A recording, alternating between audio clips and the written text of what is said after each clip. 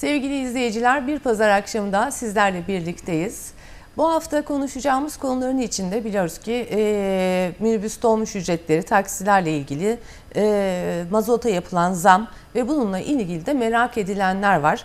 Bunun dışında da yine esnaflarımızın, şoförlerimizin sıkıntılarıyla ilgili konuşmak üzere çok kıymetli bir konuğumuz var. Kendisini davet ettik. Kendileri de kırmayıp geldiler. HALİL, SARAÇ, ELAZİÐ Şoförler ve Otomobilciler Esnaf Odası Başkan Adayı ayrıca kendisi. Hoş geldiniz Halil Bey. Merhaba, hoş bulduk.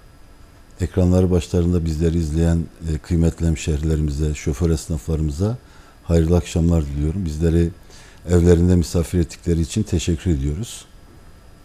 Halil Bey, biliyoruz ki mazota gelen zam günlerdir zaten gündemde. Evet. İnsanlar hani merak ediyorlar. Zaman zaman vatandaştan da sorular geliyor. Bizler de sizlere ulaşmaya çalışıyoruz.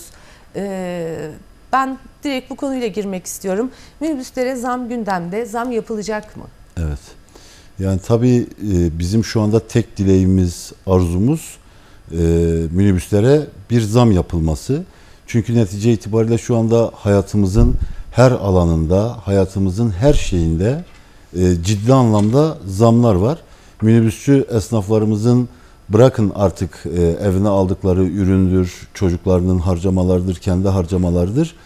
Direkt sermayesi olan yakıta, lastiğe, araca, yedek parça ürünlerine ciddi anlamda zam geldi. Yani hani bu zam da böyle küçümsenecek zamlar da değil, %200, %300 oranlarında zamlar. Şimdi artık bir sektör düşünün döndüremiyor. Yani gelen giden eskiden eşitti mesela bu pandemi döneminde. Şimdi artık bırakın işte adam kendi cebinden para koyuyor. Yani özellikle şoför çalıştırdığı zaman zaten o da içeride oluyor. Bu da ciddi anlamda bizi sıkıntıya soktuğu için biz ortalama bir yıldır minibüs esnafına zam yapılmasını istiyoruz. Bu zam noktasında da şimdi 50 kuruşlardan bahsediliyor. Normalde 50 kuruş vallahi billahi tallahi kesinlikle çözüm değil. Onu öncelikle söyleyeyim. Şu anda 2,5 liraya 2 lira 2,5 lira şeklinde taşınıyor. Yani 2 lira öğrenci 2,5 lira tam şeklinde. Şu anda 2,5 öğrenci 3 lira tam şeklinde söyleniliyor ama normalde normal günümüzün şartlarına baktığımızda diğer sektörlerle kıyasladığımızda normalde öğrenci fiyatının 4 lira tam fiyatının 4,5 lira olması lazım normal şartlarda. Ama şu anda artık şoför esnaflarımız 2,5 öğrenci 3 lira tam olsun en azından hani zararın neresinden dönersek kârdır. Zaten yapmayacaklar. En azından hani bunu yapsınlar ki en azından biz bir şekilde de olsa yine tekerimizi döndürmeye devam edelim diyorlar. Bununla ilgili belediye başkanımızın kesin net tavrı var. Adam diyor ki başkanımız ben şu anda zam yapmıyorum ve zam gündemde değil. Elazığ Şoförler Odası Başkanımız yani bizi temsil eden kişi geçen minibüs durak başkanlarına toplamış. Ben bu zammı aldım. 2,5 lira öğrenci 3 lira da tam şeklinde uygulayın. Şimdi bunu yapıyor ama diğer tarafta belediye bu zammı uygulamıyor. Şimdi vatandaş olarak da biz minibüs olarak şunu öncelikle böyle ciddi bir şekilde belirteyim. Türkiye'de ulaşım noktasında kalite noktasında bir numarayız. Yani vatandaşlarımızı mağdur etmeme noktasında 2 dakikada 3 dakikada bir minibüs çıkıyor duraklardan ve vatandaşlarımız kesinlikle yerde kalmıyor. Yani bir vatandaş işte örnek veriyorum bunu başka bir ilde 10 dakika 15 dakika durakta beklerken ki otobüslerde öyledir 10 dakika 15 dakika beklerken Elazığ'da böyle bir uygulama yok. Bir minibüs gidiyor bir minibüs geliyor. Çünkü vatandaş mağdur olmasın diye aslında. Bunu yaparken de bu hususta ciddi anlamda duyarlılar. Normal şartlarda biz eğer belediye bu zammı bize vermezse yani belediye ile minibüs fiyatları eşit olmazsa bu belediyenin işine yarayacaktır. Yani otobüslerin işine yarayacaktır. Bu da minibüsçü esnafımızın yani yarın böyle bir şey yaptığında yolcularının %50'sinin kaybedilmesine neden olacaktır. özellikle mesela ben kendim belediye başkanı olsam ki zaten belediyenin yapmaya çalıştığı şey bence odur. Yani otobüsleri rovaşa çıkartması. Zaten şu anda otobüsler zaten zarar ediyor. Yani hani bunu bizim başkanımız da sürekli, belediye başkanımız da sürekli televizyonda veya işte böyle bir konuşmada otobüslerin zarar ettiğini, çünkü ücretsiz taşındığını birçok sektörün, yani birçok kişinin diyeyim meslek kuruluşunun, ondan dolayı hani otobüslerde bir döngü yok. İşte biz minibüsler zam yapsın, otobüslere insanlar alışsın, sonra minibüsler zam yapılsa da artık %50 kapasiteyle çalışsın. Bu temsilcimizin bir seçim uğruna minibüsçü esnafını ateşe atmasıdır bana göre. O yüzden eğer bir zam yapılacaksa, eğer bir zam uygulanacaksa bunu belediye ile beraber yapmamız gerekiyor. Zaten olması gereken olay da budur. Şimdi normal şartlarda yapılan zamda da bir şey yok. Yani 50 kuruşluk bir zamdan bahsediyoruz. 50 kuruşluk bir zam zaten minibüsçü esnafına zaten yetmiyor.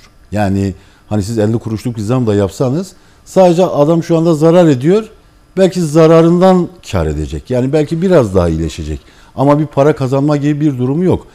Mesela bir arkadaşımızın 2 tane minibüs hattı var bir durakta.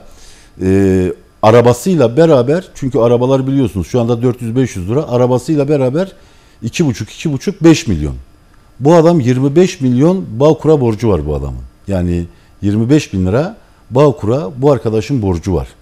Yani çünkü yani döndürmüyor, teker dönmüyor. Yani bırakın daha artık evine bir şey götürmesini, şunu yapmasını, bunu yapmasını.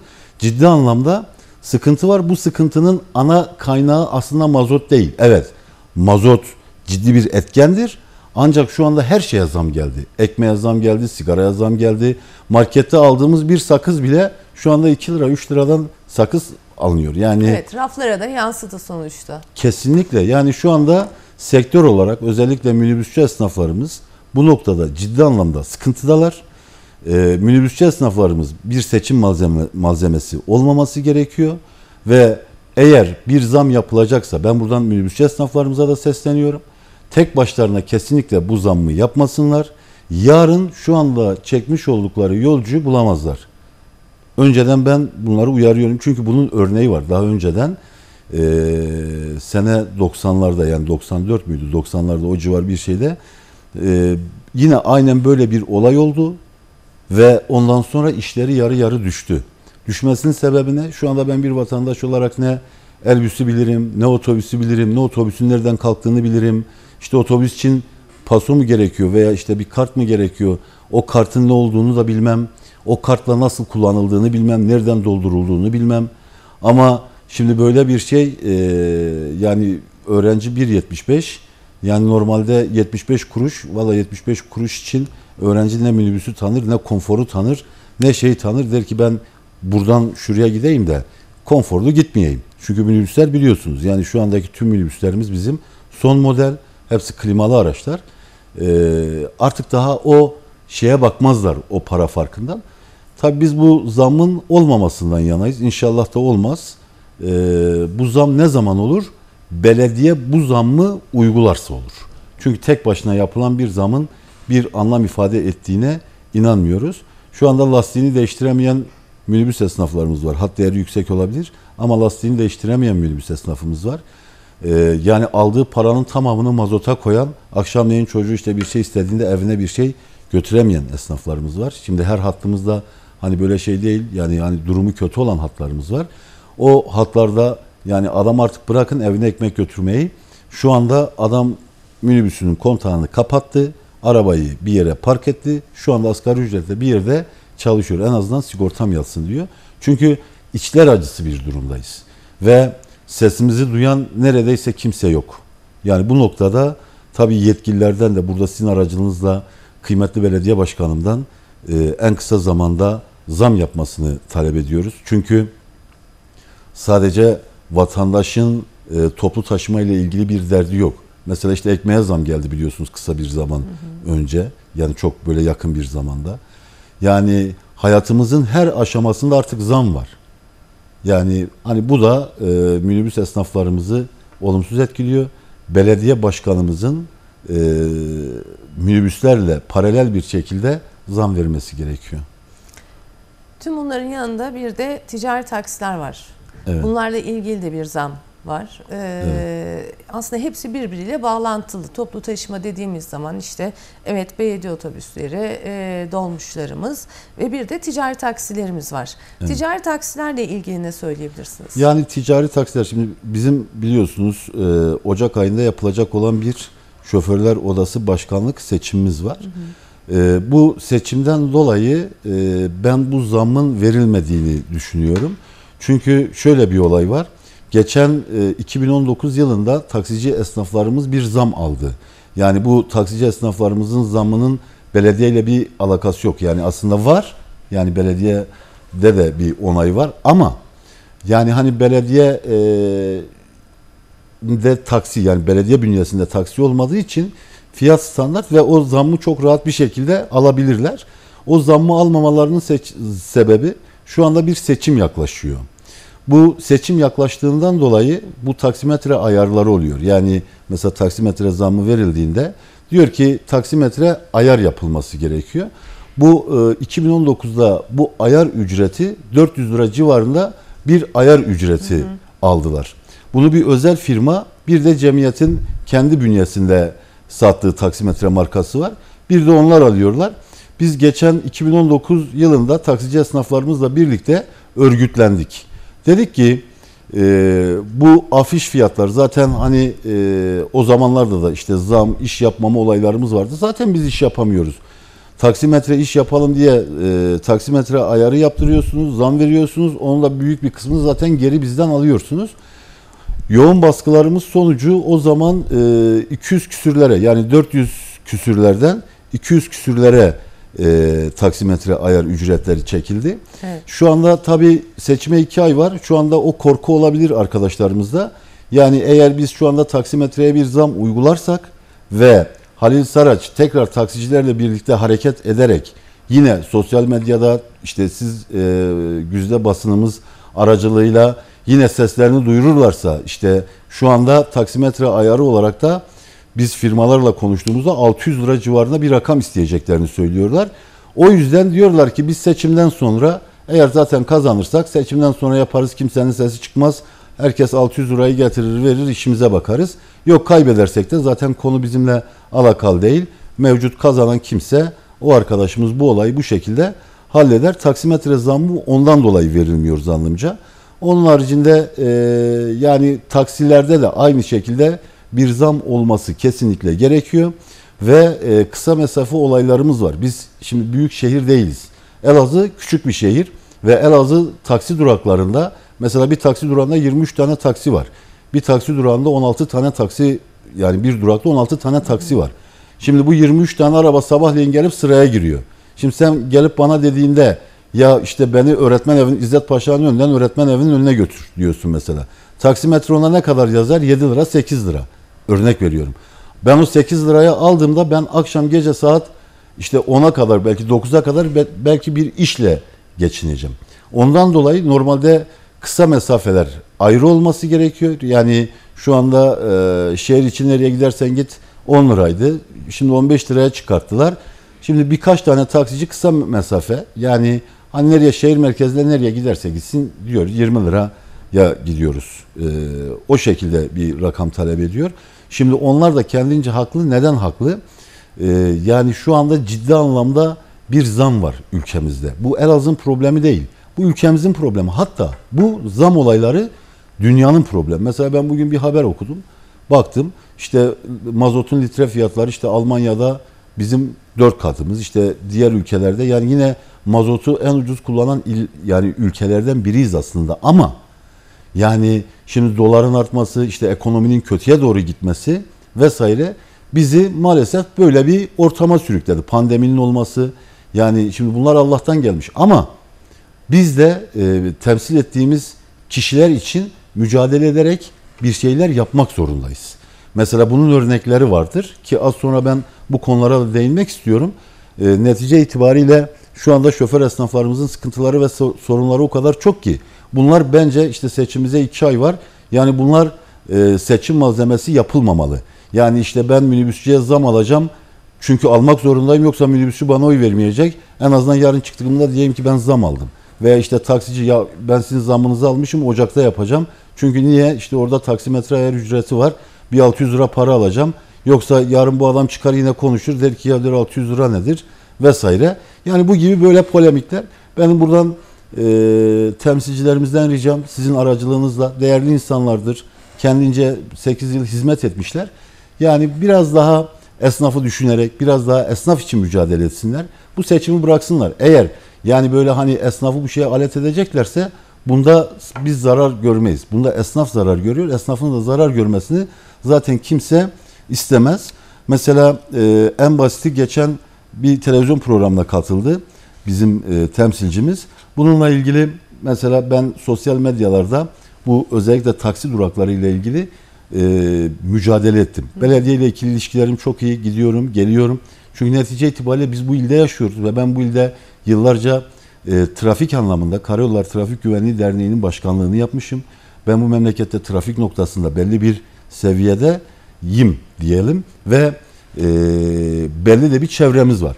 Ben arkadaşlarımızla toplantılar halinde biz bir şeyler yapıyoruz. Mesela geçen sosyal medyada Aksaray, Sanayi, Zafran, Yeniköy duraklarına yer yapma mücadelemizle ilgili bir şey paylaşmıştım. İşte mücadelelerimiz sonucunda bunlar yakın zamanda yerine konulacak. Yani bu kış gelmeden bu arkadaşlarımızla sıcak ortamlarında bekleyip sıraları geldiğinde ekmek mücadelelerini verecekler demiştik.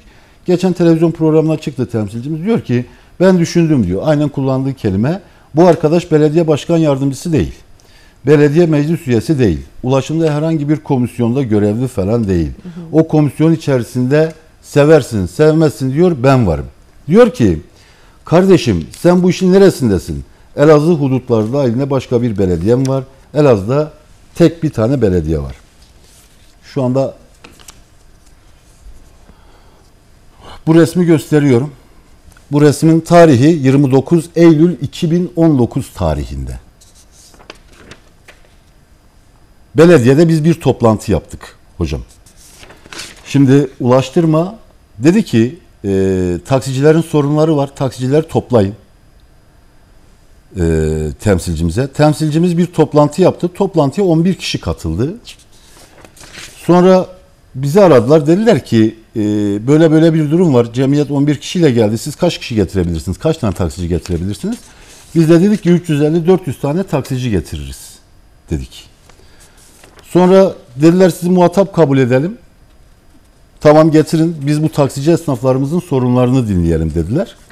Biz de bir toplantı yaptık. Sağ olsun taksici esnaflarımız 29 Eylül 2019 tarihinde Belediye Kültür Merkezi'nde toplantı yaparak 350 tane yakın taksici esnafımızla belediye arasında bir köprü olduk. Aynı zamanda ben Elazığ Ticaret Taksiciler Derneği'nin de yönetimindeyim. Dedik ki işte bu taksici esnaflarımızın barınma problemleri var. Başkanım dedik, müdürüm dedik. Oradaki taksici esnaflarımız kimi tabure istedi, kimi bir şey istedi, kimi yer istedi. Ve orada çıkan kararlar doğrultusunda ve neticesinde Elazığ Belediyesi ilk olarak merkez taksiye İzzet Paşa'nın karşısına 3 metreye, 7 metre, 21 metrekare, 23 tane taksici esnafımıza yer yaptı. Akabinde Harput taksiye, şehit ilanlara yapacaktı. Bazı arkadaşlarımız buna mani olarak bu olayı durdurdular. Ben şimdi soruyorum. Ben mi bu belediyede yaşıyorum veya bu ilde yaşıyorum? Yoksa bazı arkadaşlarımız mı başka bir ilde yaşıyor? Şimdi hani ben burada ispatlıyorum. Diyorum ki bakın ben burada toplantı yapmışım. Yanımda Ulaştırma Müdürü Cemil Bey, Trafik Müdürü İlyas Bey. Burada taksicilerle köprü yapmışız ve burada taksici esnaflarımızın yer problemini çözmüşüz. Diyorlar ki işte şu anda mesela ben durak olarak Varan Taksi, Güçlü, Şehit İlanlar, Tuncay, Görgü, hızlı söyleyeyim, Mini, Harput, Özerçeşme, Yeşildere, Balakgazi, 2. Harput, Köşk, Anıt, Saray, Şedele, Üniversite Şube ve Güven Taksi'ye ben şu anda yer problemini çözmek için mücadele ediyorum. Ve ben burada eğer görüyorsanız küçük, çeşmeye benzeyen bir görüntü şeklinde şehrin muhtelif yerlerine ben bunları yaptıracağım. Evet. Bunu belediye bütçesi yapmadığı zaman da yani bunu banka aracılığıyla yaptırabiliriz vesaire. Birilerine yaptırırız. Yapacağımız durak şey bu. Hani beni sorguluyor veya beni konuşuyorlar. Ya biz şu anda birbirimizi konuşmamızın bir anlamı yok. Bizim yapmamız gereken tek şey nedir biliyor musunuz hocam?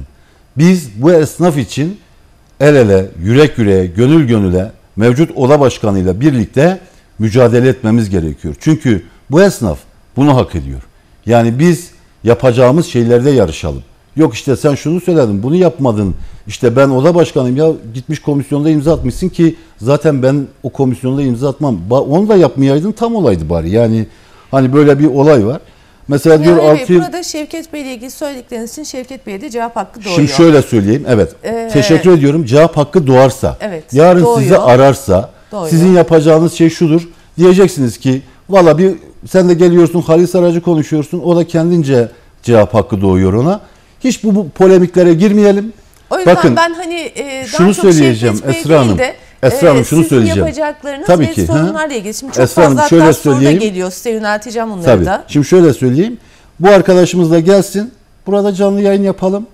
O da bana söyleyeceklerini söylesin. Ben ona söyleyeceklerimi söyleyelim.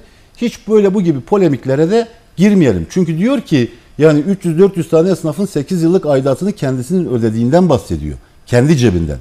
Ya arkadaş 300-400 tane adamın 8 yıllık aidatını ödeyeceğine biz deprem görmüşüz, pandemi görmüşüz. Yani 1 yıllık aidatını öde. Geriye kalan yani 8 yıllık aidat 400 kişi 3200 kişi yapar 1 yıllık ödese.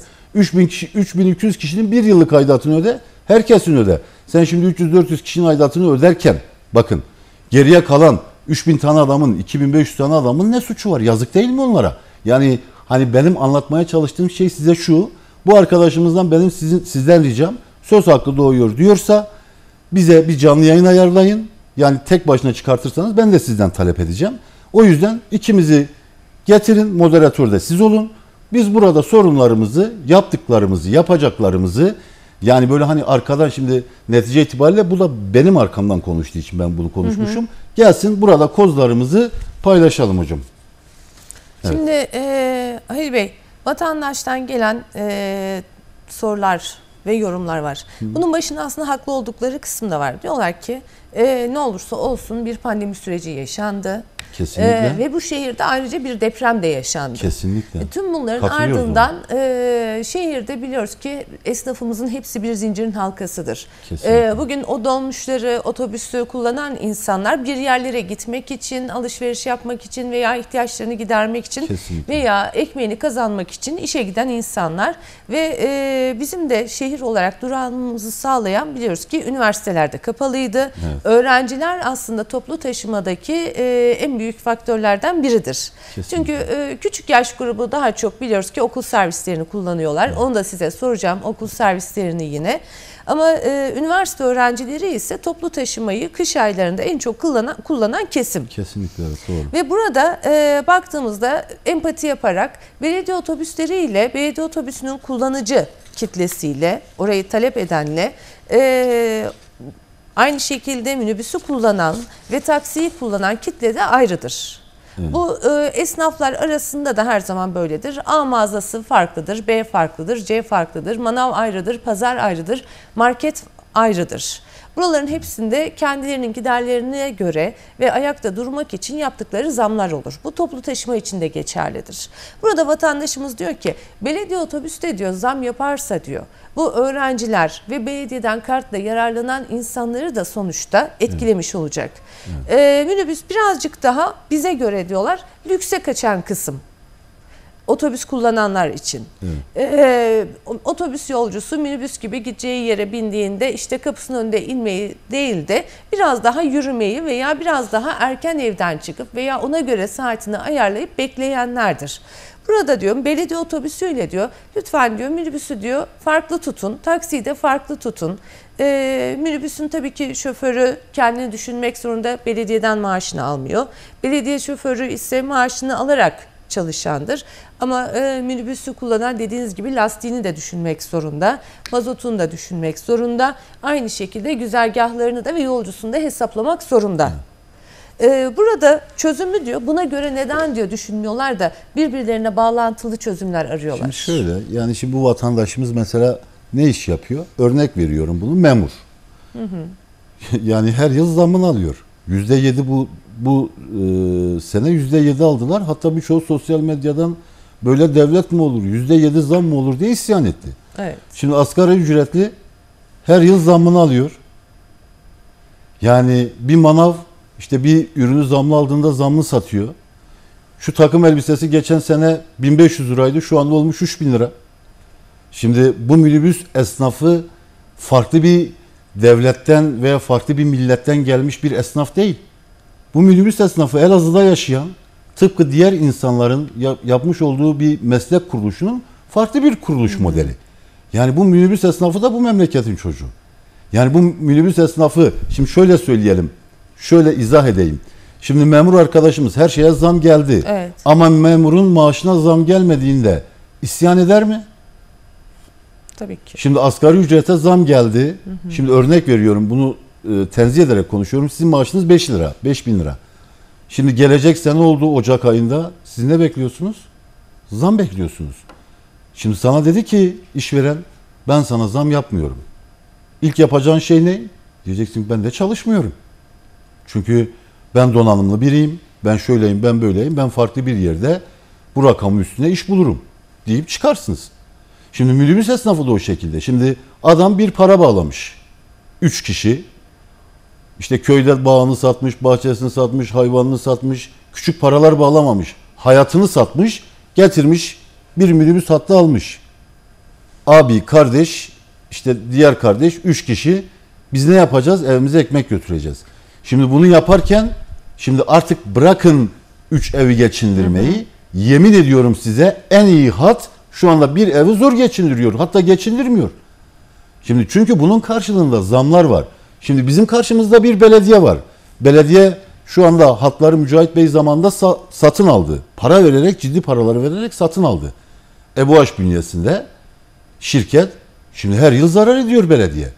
Çünkü döndüremiyor. Yani lastik fiyatları, mazot fiyatı, şimdi bir araç düşünün. Yani araç sadece işte lastikle, benzinle de olmuyor. Yani bunun ÖTV'si var, damga vergisi var, sigortası var, koltuk sigortası var, adamın Bağkur primi var. Yani vergisi var. Yani o kadar çok böyle kalemi var ki adam bir bakıyor evine ekmek götüremiyor. Şimdi bu adam İsrail'den gelmemiş ki ben diyeyim sen İsrail evladısın, çık git mesela, hani şey yapasın. Ya bu adam da bu memleketin çocuğu, bu memleketin insanı. Yani şöyle düşünün, ekmeğe zam geldi değil mi? Şimdi şöyle diyebiliriz, o zaman gariban insanlar evine nasıl ekmek götürecek? Belki toplu taşıma bir ihtiyaç, böyle çok ciddi bir ihtiyaç, yaşam nedeni olmasa da şimdi ekmek, gıda, bunlar bizim yaşam malzemelerimiz değil mi? Bunlar olmasa yani çocuklarımız aç kalır, biz aç kalırız, sağlıksız büyürüz. Yani şimdi bu ekmeğe zam geldi. Kaç tane adam çıktı, yolu kapattı, işte böyle isyan etti, belediyenin önüne gitti. Ya ekmeğe zam gelir mi arkadaş, siz nasıl belediyesiniz, siz nasıl şeysiniz? Dedi mi? Demedi. Kimsede ses yok. 2 tane sivil toplum kuruluşu çıkmış. Sadece diyor ki biz halk ekmek yapacağız, bilmem ne yapacağız, şunu yapacağız, bunu yapacağız. Yani yine kimseden ses yok. Bakın mazota zam geldi. Ya yemin ediyorum bir trafik var Elazığ'da, sanki hani mazota zam gelmemiş, sanki biz farklı bir yerde yaşıyoruz. Yani çarşıda arabayı özellikle akşam saatlerinde bir yerden bir yere gitmek işkence oluyor. Yani insanlar aslında, yani zam geldi, tüm ürünlere zam geldi ama ona bağlı olarak bunların gelirlerine de zam geldi. Bizim üzüldüğümüz nokta, şoför esnafımızın gelirine bir zam gelmedi. Bizim şoför esnafımızın geliri 2 sene 3 sene önceki geliri hala. Başkanımız 2 sene önce zam verdi. Allah ondan milyon kat razı olsun. Bak biz sürekli söylüyoruz. Yani bizi düşünüyor, seviyor, şoför esnafının yanında bu adam. Zam verdi, vermedi değil. Ama o 50 kuruş bir anda eridi gitti. Çünkü her şeye çok afiş fiyat. Bakın 2 sene önce bir minibüs, Ford minibüs 150 bin liraydı. Kendim aldım. 150 bin liraya bir Ford minibüs aldım. Şu anda o Ford minibüs 350-400 bin lira. Ne kadar zam gelmiş? Artık onun hesabını siz kendiniz yapın. Yani bize de yazık. Artık biz araba almaktan vazgeçtik. Biz şundan buyundan vazgeçtik. Ya biz evimize ekmek götürmek istiyoruz. O yüzden belediye devlettir. Evet. Kesinlikle devletse devlet vatandaşının yanında olmak zorundadır. Şoför esnafı da bu devletin bir vatandaşıdır. O yüzden şoför esnafını kollamak ve korumak zorundadır. Bizim devletimiz büyüktür, bizim belediyemiz büyüktür, bizim belediye başkanımız baba yiğittir, büyüktür. Bizi koruyacağına ben canı gönülden inanıyorum. O yüzden otobüsle minibüse orantılı bir şekilde zam gelmesi gerekiyor. Vatandaş otobüsü tercih ediyorsa biz zorla gel minibüsü tercih et diyemeyiz. Minibüsü herkes tercih ediyorsa gelirine göre tabii tercihlerini yapmak zorunda. Ama evet, belediyenin de evet, bizi düşünmesi gerekiyor. Düşünmek zorunda. bahsettiğiniz gibi de 2 sene önce diyorsunuz nasıl zam yaptı bizi düşündüyse biz yine aynı şekilde bunu bekliyoruz. Kesinlikle öyle. Diğer taraftan tüm bunlarla ilgili konuştuk. Evet, sıkıntıları dile getirdiniz, beklentileri de söylediniz. Evet. Yakın zamanda da seçim var ve adaysınız. Evet. Tüm bunlarla ilgili sizin çözüm odaklı olarak ürettiğiniz projeleriniz var mı peki? Sizin Tabii. ürettiğiniz. Tabii. Yani sizin projeleriniz şimdi ne? bakın, Ben onu sormak istiyorum. tabii direkt benim kendi projelerim. Biz bunları anlatırken ve söylerken işte yine biraz önce konuya değineceğim. Eleştirildim. Burada eleştirildim. Rakibim tarafından. O yüzden biraz önce dedim ki Eleştiriler güzeldir, insanı işte o yüzden çözüm dedim ki odaklı ve proje üretmeye yöneltir. tabii ki o yüzden dedim ki Evet. bir daha eğer ona söz hakkı doğuyorsa lütfen ikimizi beraber alın. Tabii ki Burada eğer isterseniz evet ben bunu kesinlikle istiyorum. Onu söyleyeyim, gelsin karşılıklı konuşalım. Şimdi ben Allah nasip etti, şoför esnafımıza vurulduk. Yani bu insanların emeğini koruma adına, bu insanların ekmek mücadelelerini verme adına ben bu insanların temsiline adayım. Bu aday olduğumuzda da belli taahhütlerim oldu. Zaten benim adaylık sürecim 4 yıldır devam ediyor. Ben geçen 2018'de bir seçim süreci geçirdik. Seçimde kaybettim. Bir hafta sonrasında ama ben sahalardaydım ve sahaları hiç terk etmedim. Allah nasip ederse bundan sonra yine terk etmeyeceğim. Evet, belki seçimi kaybedersek bundan sonra seçime girmem. Allah şahidimdir buna. Ama kesinlikle ben bu yüreği güzel, mert insanların böyle sorunlarına da hani böyle arkamı dönmem, öyle bir şey yapmam. Çünkü ben bu insanların samimiyetine, yüreğine, dostluklarına, her şeyle kefilim ve ben çok güzel arkadaşlıklarım oldu. Çok güzel arkadaşlıklar edindim bu seçim sürecinde. O yüzden bu arkadaşlarımla beraber ben bu yolu yürüyeceğim. Bizim bu yapmış olduğumuz projelerde ben makam arabası kullanmayacağım dedim. Bunu net bir şekilde ifade ettim ve belirtiyorum, yine belirtiyorum. Başkan olmam durumunda mazbatamı alır almaz akabinde hemen ertesi gün arabayı sarı renk yapacağız. Şimdiye kadar yine sizin aracılığınızla çıkacağız televizyona, diyeceğiz ki şimdiye kadar buna ne başkanlar bindi diyeceğiz. Gecesiyle gündüzüyle arabayla gezdiler, gittiler, geldiler. Bu sizin paranızla, sizin alın terinizle alınan bir araç. Ben sizin alın terinizle alınan bir aracı kullanmak istemiyorum. Kendi aracım bana yeter. Kendim Allah'a şükürler olsun durumum iyi. Kendi mazotumu koyar yine size hizmet ederim. Bu artık başkanların değil, bu artık şoför esnafımın. Şoför esnafım kaza yaptığında gelecek, onu belgeleyecek. Biz de yardımcı olacağız. Yeni çekiciler alacağız. O çekicilerle esnafımız kaza yaptığında avukatımızla beraber yanına gideceğiz. Arabasını tamirhaneye götüreceğiz ve hemen o makam aracını esnafımıza vereceğiz. Diyeceğiz ki al ekmeğini kovala. Al evine ekmek götür. Al evine bir parça ekmek götürebilmek için mücadelene kaldığın yerden devam et araban yapılıncaya kadar. Diyeceğiz ve bu şekilde bunu yapacağız. En önemli projelerimden biri geçmişe dönük tüm aidat borçlarını kesinlikle sileceğim. Net. Bunu yönetim kurulu kararıyla yapacağız. Eğer böyle bir şey olmuyorsa, yapamadık. Kendi cebimden diyeceğim ki arkadaşlar geçmişe dönük tüm borçlarınızı sildim. Bu saatten sonra 2022 Ocak ayından itibaren lütfen aidatlarınızı ödeyin. Ama hizmet alırsanız ödeyin. Ben size hizmet edeceğim. Ben size yürekten, canımla, başımla, malımla ben sizin yanınızda olacağım. Ama siz de odanıza sahip çıkacaksınız diyeceğiz. Ve geçmişe dönük tüm aidatları sileceğiz. Diğer önemli bir şey, maaş almayacağım dedim. O bir fon oluşturacağız. Yönetim kurulumuz ve biz gelen paraları, yani o maaş alıyoruz ya, o maaşları o fona koyacağız. Kaza yapan esnafımız olur, ona vereceğiz.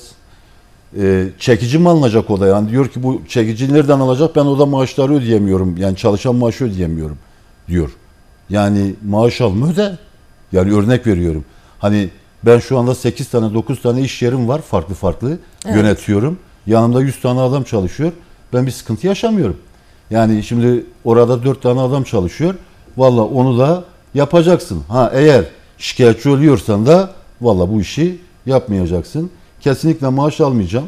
Basit usulde olan vergi mükellefli esnaflarımızın defterleri ücretsiz bir şekilde tutulacak. Odamıza biz 2 tane daha çekici alacağız. Çekicilerimiz 7/24 olacak ve esnafımız, çünkü bizim sektörde mesela taksici sabaha kadar çalışıyor. Benim uyuma gibi, ben telefonuma cevap vermeme gibi bir lüksüm yok. Ben eğer onun temsilcisiysem. Eğer gece 2'de kaza yapmışsa benim çekicim, benim avukatım yani direkt kaza mahalline gidecek. Arabayı kaldıracak oradan çekicimle ve 1 lira para almayacak. Gerekirse biz o esnafa yardımcı olacağız. Yardımcı olmak zorundayız. Taziyelere, şimdi dediğim gibi bunların hepsi bu fondan yapılacak. Yani biz maaş almıyoruz ya. Evet. Direkt fon kuruyoruz, içine koyuyoruz. Orada mesela taziyelerimiz oluyor, düğünlerimiz oluyor. Mesela taziyelerimizde tüm şoför esnaflarımızın taziyelerine mutlaka yemek götürülecek. Bu şoför esnaflarımızın taziyelerinde yanlarında olunacak. Düğünlerinde, mutlu günlerinde yanlarında olacağız. Kamyon esnaflarımız için kesinlikle vinç alacağız. Şimdi Cevdet Çakmak vardı. Ondan sonra Sanayi Torus, ondan sonra Selami Yılmaz, ondan sonra bu arkadaşımız. Cevdet Çakmak oraya, işte o yeri biliyorsunuz, cemiyetin olduğu yeri, bunu tabii büyüklerimiz anlatıyor. Cevdet Çakmak'ın yönetiminde olanlar anlatıyor. Diyor ki biz hepimiz karımızın kolundaki bilezikleri satarak o yeri aldık ve yaptık. Vinç aldık, çekici aldık, ambulans aldık, hizmet ettik. O arkadaşımızdan sonra Allah nurlar içerisinde yatırsın Cevdet Başkanımızı. Günahlarını affetsin varsa. Yerini cennetliklerden eylesin ki yani yapmış olduğu iyilik çoktur. Ondan sonra bir çivi dahi kimse çakmamış. Gelmiş duvarı boyamışlar. Demişler ki hizmet ettik. Ya duvar boyamayla olmaz bu işler. Kalıcı hizmetler. O yüzden kamyoncu esnaflarımız için mutlaka vinç alacağız. O olan vinci de satmışlar. En az 3 tane çekicimiz olacak. En az 3 tane minibüsümüz olacak. Kaza yapan servisçi esnaflarımız veya sabah arabası çalışmayan servisçi esnaflarımız, sıkıntı yaşayan servisçi esnaflarımız gelip o minibüsü alabilecekler. 3 tane taksimiz olacak. Kaza yapan, dediğim gibi hani arabasında sorun olan, ekmek mücadelelerinin kaldığı yerden devam etmesi için mutlaka gelip o araçları alacaklar ve ekmek mücadelelerine devam edecekler. Yalnız makam aracı ile ilgili izleyicimiz sormuş da diyor ki nasıl diyor bu aracı diyor hani çalıştıracak diyor başkan diyor. Şimdi onun yönetimindeki biri yazmış. Geçen de aynısını söyledi. Bu Türkiye'de olmayacak hiçbir şey yok. Türkiye'de olmayacak hiçbir şey yok. Emniyette soruyorum ben de merak ettiğim için. Hani tabii emniyette bir yazı alırsın. Evet. Emniyetten bir yazı alırsın. Bu ikili ilişkiler de oluyor. Şimdi ben burada onların ikili ilişkilerle ne yaptıklarını anlatırım. Ayıp olur. Yani ikili ilişkiler de oluyor. Gidersin resmi bir yazı yazarsın. Şimdi servis araç arızalanıyor. Adamın servis plakası arızalanıyor. Normal gidip hususi arabayla servis yapıyor. Ne yapacak yani, öğrencisi yerde mi kalsın?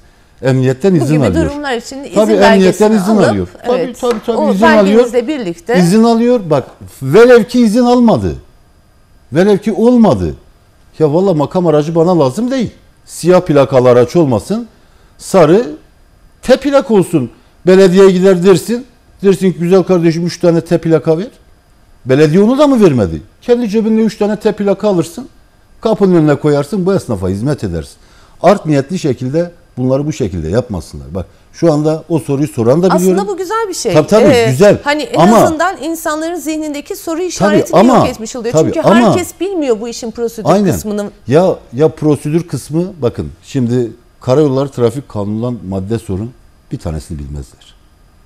Ben bu şehrin 2014 yılından beridir. Ben bu şehrin trafik komisyonlarında da yer aldım. Bu şehrin trafik noktasında çözüm hususunda da konuştum. Bu şehrin trafik konusunda ne yapabilirim, nasıl yapabilirim? Bununla beraber 30 kişilik, 40 kişilik bir ekibimiz var. Yani derneğimize kayıtlı üye çok da 30-40 kişilik böyle sağlam bir ekibimizle kaza mahallelerine gittik. Bu kazalar nasıl azaltılır dedik. Yani Bir sürü şey yaptık. Diyorum ya, bakın tekrar söylüyorum. Bu işleri seçim malzemesi yapmasınlar. Yapabiliyorsa, ya zaten şu anda mevcutta olan bir yönetim var. Buyurun yapın. Yani sen yaptın da Halil Saraç geldi senin güzel yaptığın bir şeyi alkışlamadı mı? Alkışladık. Okul saatleri mesela, bakın biz servisleri konuşmadık mesela şu anda. Ben servisleri de konuşacağım ama Halil Bey söylemişken siz aklıma geldi, onu da sizden sormak istiyorum. Evet, servisler dedik, şoförler odası dedik, tüm bunlardan bahsettiniz. Trafik dedik, kaza dedik. İlimizde çok fazla kaza oluyor. Evet. Hani geri gelmişken siz de bilmiş olduğunuz için senelerdir bu işin içindesiniz. Biliyoruz ki ticari olarak yapmış olduğunuz faaliyetlerden dolayı da bu kazaları birazcık daha aza indirmek için de buradan yeri ve zamanı gelmişken izleyicilerimize ne söylemek istersiniz? Şimdi size şöyle söyleyeyim. Şu anda dünyada kaza oranları ciddi anlamda azalıyor. Bilmiyorum yani, hani gerçi bu istatistiksel bilgi olarak. Türkiye'de bizim kaza oranlarımız artıyor. Artmasının bunun belli başlı nedenleri var. Şimdi İçişleri Bakanlığımızın trafik noktasında çok ciddi projeleri var. Kırmızı düdük projesi olsun, yani emniyet kemeriyle ilgili projeler olsun, ciddi anlamda projeler ürettiler ve vatandaşı bilgilendirme noktasında da ciddi anlamda yol kat ettiler. Evet. Ancak mesela biz geçen gün bunu tartıştığımızda arkadaşlarla, yani daha dün tartışıyorduk. Biz bunu tartıştığımızda kesinlikle trafik denetimlerinin doğru yapılmadığı hususunda ortak kanıya vardık. Şimdi yine söyleyeceğim, yani ben buraya adayım diye değil ha. Onu söyleyeyim. Evet, zamanımız da çok az kaldı, hızlıca. Şimdi trafik denetimleri şu anda kime yapılıyor biliyor musunuz? Pandemi, deprem dahil. Depremden çıkmışız. Yani taksici esnaflarına trafik denetimi yapılıyor. Minibüsçü esnafına trafik denetimi yapılıyor. Ceza yemeyen minibüsçü esnafı bir günde, ceza yemeyen minibüsçü esnafı neredeyse yok. Yani hemen hemen hepsi ceza yiyor. Yani yok işte fazla yolcu attın, yok şunu yaptın, yok bunu yaptın, yok camında siyah film var, yok şuyun var, yok buyun var. Bir şekilde ceza yazıyorlar. Elazığ'da 8 tane trafik denetlemesinde memur çalışıyor. 4 ekip. 4 ekip şimdi çalıştığını göstermek için ne yapacak? Minibüsü, yani yolda duracak minibüsü, taksiyi, servisi denetleyecek. Vatandaşı denetlemiyor. Vatandaş o yüzden rahat hareket ediyor. Vatandaş rahat hareket ettiğinden dolayı da mesela kavşağa yaklaşıyor. Kavşağa yaklaştığında yeşil yanıyor dahi olsa sen kavşağa dikkatli girmek zorundasın. Yani yavaş girmek zorundasın. Adam hiç sağına soluna bakmadan direkt gidiyor. Mesela emniyet kemeri, şu anda burada bunu aşmışken, emniyet kemeri şu anda denetimleri ciddi anlamda yüksek. Bölge trafikte yüksek. Onu söyleyeyim. Mesela Baskil kavşağından sonra, yani MOBESE'den, kameralardan emniyet kemerin takılı değilse ceza yazıyorlar. Buradan vatandaşlarımız mutlaka emniyet kemerini taksın. Cezalarımız hafifti. Cezaları şimdi ağırlaştırıyorlar. İşte alkolden, şundan bundan. Ama bunlar da yeterli değil. Denetimlerin kesinlikle doğru bir şekilde yapılması lazım. Ve zaten bizler dernek olarak sivil toplum kuruluşları zaten gerekli eğitimi ve bilinci oluşturuyoruz. Onun akabinde mesela emniyetin trafik eğitim noktasında yine birimleri var. O birimler de üzerine düşeni yapıyor. Jandarma mücahir alan dışındaki okullarda şurada burada yapıyor bu olayı. Geriye tek bir şey kalıyor: denetimlerin doğru yapılması. Yani burada yine sizin aracılığınızla trafik polislerinin şoför esnaflarını bırakıp, çünkü zaten şoför esnafı, bu adamın hayatı yollarda geçmiş. Bu adam zaten hata yapmıyor. Yani kaza yapan kaç tane şoför gördünüz? Neredeyse yok, bak, sürekli trafikte olmasına rağmen. Yani trafik polislerimizin mutlaka sivil vatandaşı denetlemesi gerekiyor. Şoför esnafını bırakıp diyelim, olur mu? denetlemesi gerekiyor. Denetlesin diyelim. Kesinlikle. Son sorumu da sorup programı bitirmem gerekiyor. Çünkü son 1 dakikam, hatta zaman aşımı sanırım. Eğer şoförler odası başkanlığı da olmazsa siyasete girmeyi düşünüyor musunuz? Yok. Böyle bir düşüncemiz yok. Yani benim işim şoför esnafıyla. Benim milletvekilliğidir, siyaset dediğinizde herhalde belediye düşüdür budur. Benim siyasetle de işim yok. Siyasetle işim olmaz, olamaz. Benim tek bir gönül verdiğim, sevdalandığım bir şey var: şoför esnafına hizmet etmek. Siyasette bizim işimiz yok. Şoför esnafına hizmet edeyim, başka bir şey istemiyoruz. Çok teşekkür ediyoruz geldiğiniz için. Ben teşekkür ederim, sağ olun. Yani kusura bakmasınlar eğer dilimiz sürçtüyse, burada özür diliyoruz vatandaşlarımızdan. Ama mağduriyetimizi vatandaşlarımızın görmesini istiyoruz. Mağduriyetimizi belediye başkanımızın görmesini istiyoruz. Yani sizler de Bizi burada konuk ettiğiniz için sizlere ayrı ayrı teşekkür ediyorum. Hakikaten misafirperverliğiniz çok güzel. Allah razı olsun. Hayırlı akşamlar diliyorum. Sağ olun. Sevgili izleyiciler, bir başka programda görüşmek üzere. Herkese iyi akşamlar.